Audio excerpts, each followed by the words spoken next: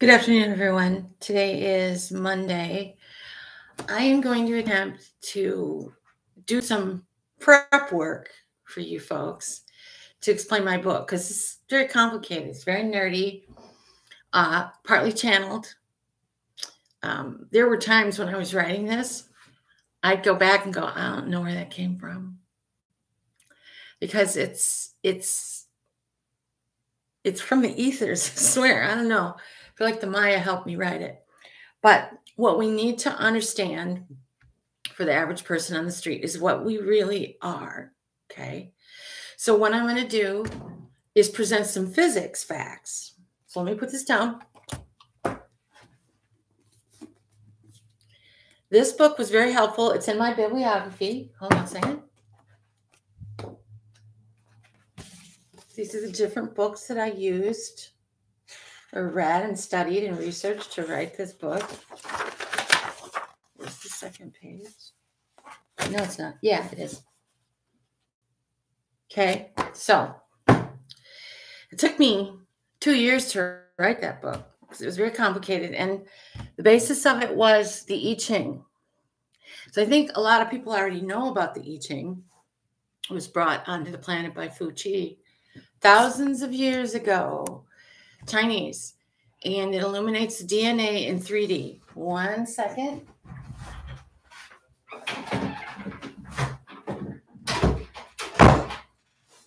My son is loud over there. Okay.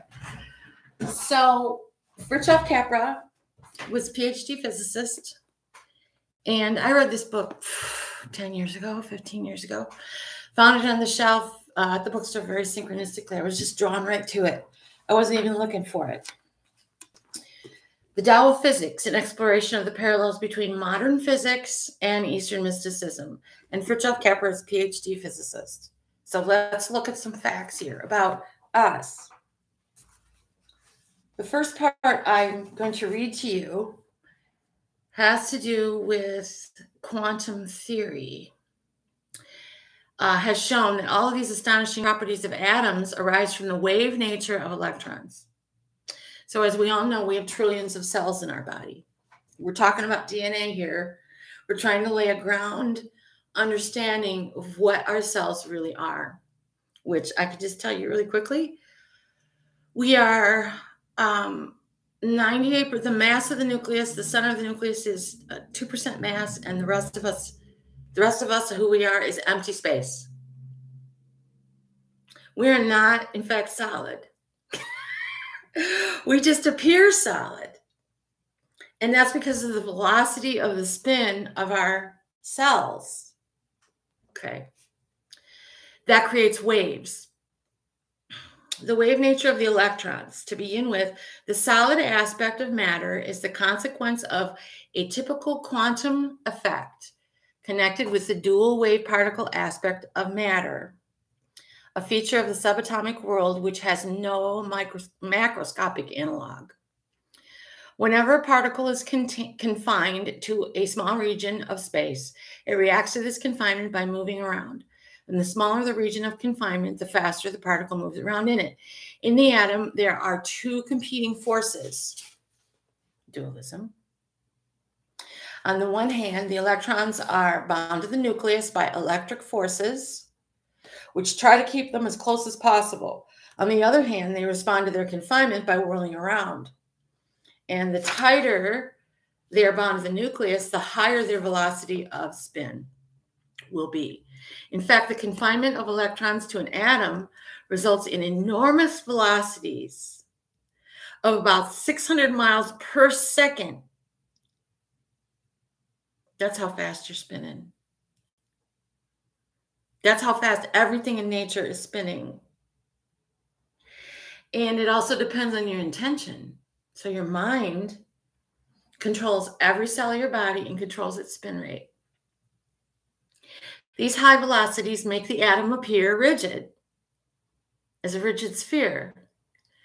Just as a fast rotating propeller on a helicopter appears as a disk. It's very difficult to compress atoms any further, and thus they give matter its familiar solid aspect. In the atom, then, the electrons settle in orbits in such a way that there is an optimal balance between the attraction of the nucleus and their reluctance to be confined. The atomic orbits, however, are very different from those of the planets in the solar system, the difference arising from the wave nature of the electrons. An atom cannot be pictured as a small planetary system. Rather than particles circling around the nucleus, we have to imagine probability waves arranged in different orbits. Whenever we make a measurement, we will find the electrons somewhere in these orbits, but we cannot say that they are going around the nucleus in the sense of classical mechanics. Stop a second.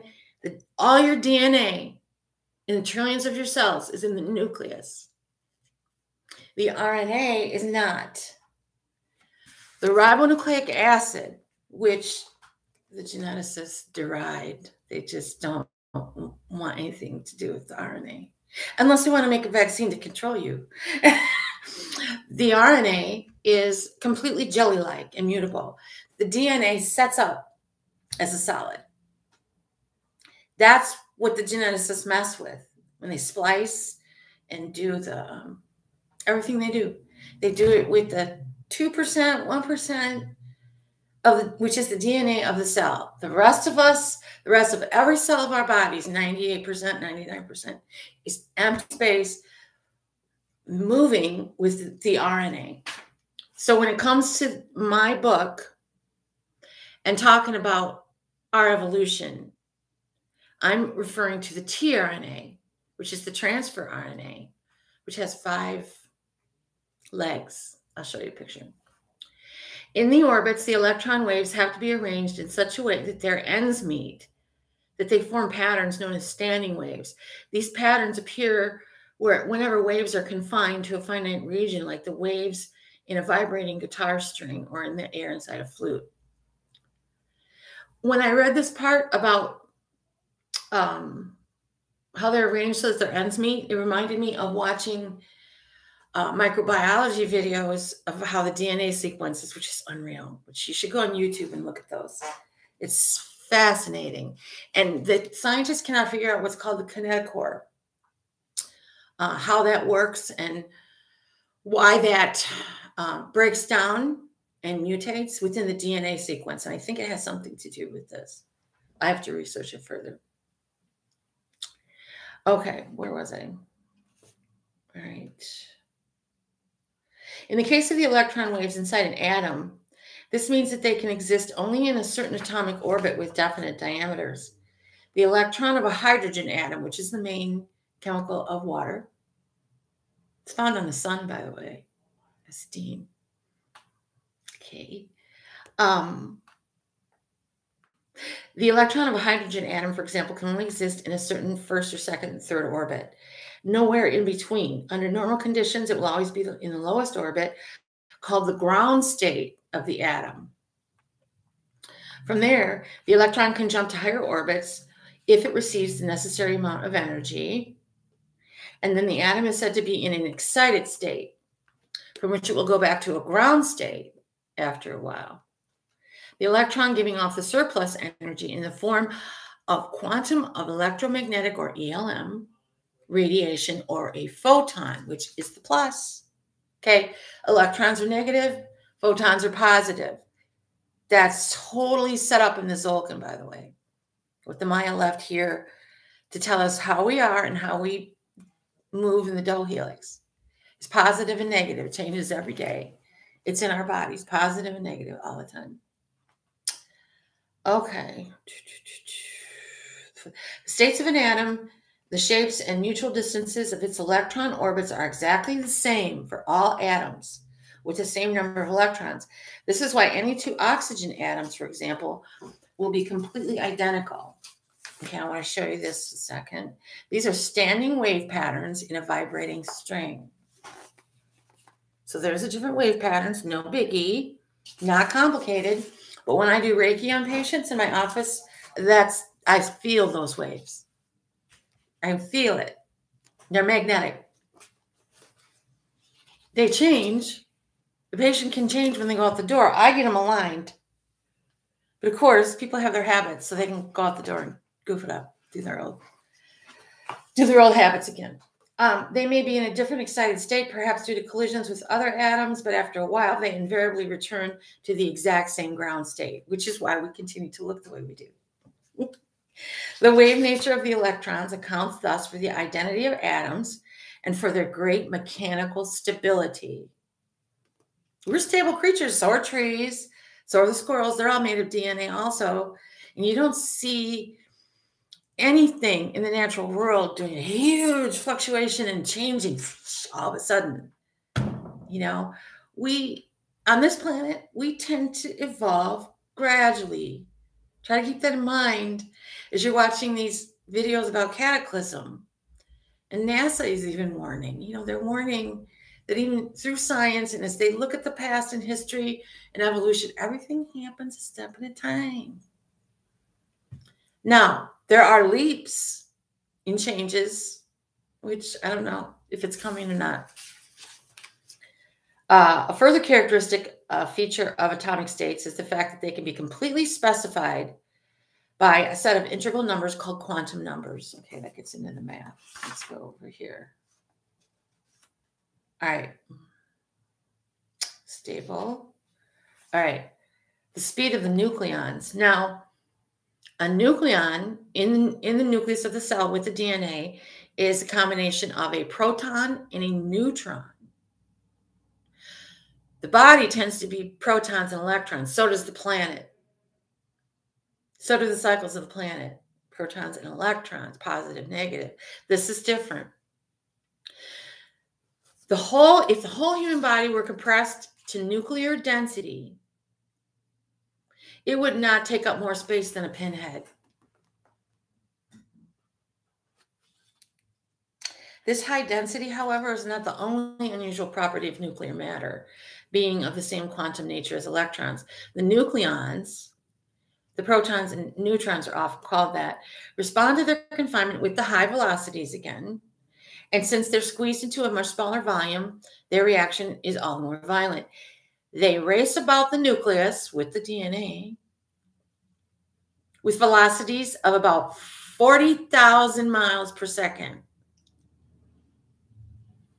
It's not minor, folks. This is physics. Okay. And he even says in here, don't go around telling people this. He said that in there. This guy, he's a university guy. He's in the scientific community. He's got to abide by a certain narrative. This is one of the reasons I never became a PhD physicist. And I would have loved to learn how to do that math. I just think it's so fun. I can kind of pick it up intuitively, but I refuse to abide by a narrative. I'm very intuitive. So anyway, so that's the speed things go. The electrons only constitute a tiny fraction of the total mass,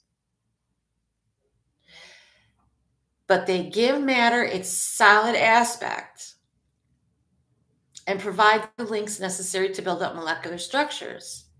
They're also involved in the chemical reactions and are responsible for the chemical properties of matter. Nuclear reactions, on the other hand, generally do not occur naturally in this form of matter because the available energies are not high enough to disturb the nuclear equilibrium. So are you hearing what they're saying about mass? People look at their bodies and themselves and everything around them, and it's dense and all this stuff, and they assume it's mass. It's not. It's empty space moving at a certain speed, which is why it appears and feels dense. So everything is energy. We're energy, we're intention, we're chi, we're time, but if you can change your vibration, you can go through a wall. They teach military guys how to do it underground. So it's crazy stuff. The notion of elementary particles as the primary units of matter has to be abandoned. Okay, so that's just the beginning. Let me do these in episodes.